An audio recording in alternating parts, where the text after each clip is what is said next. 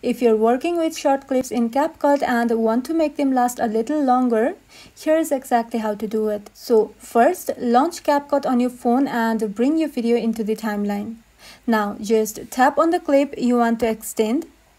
And if it's a photo or image, simply drag either edges of the clip in the timeline. That's all it takes to stretch the duration. But if it's a video clip, you cannot stretch it beyond its actual length, unless you slow it down. And to do that, select the clip, then tap on Speed from the bottom menu. After that, choose Normal and slowly drag the slider to the left. You will see the clip getting longer on the timeline as the playback speed drops.